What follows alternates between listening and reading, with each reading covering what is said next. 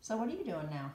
So I'm finishing up the hybrid. You see this PMMA composite. We added a GC and an axe gum and combination of different materials for the pink to accomplish that look.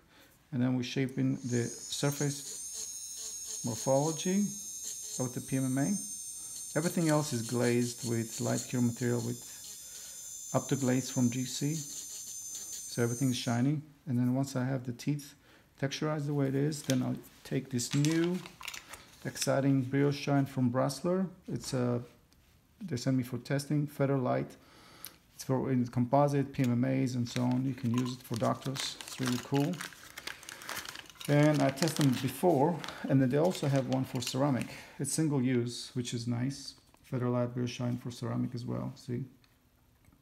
So there's a two-step basically. The pink one first, and then the gray is the fine one. So I'll use the composite first. So show you how that works. The composite, it's a green one first,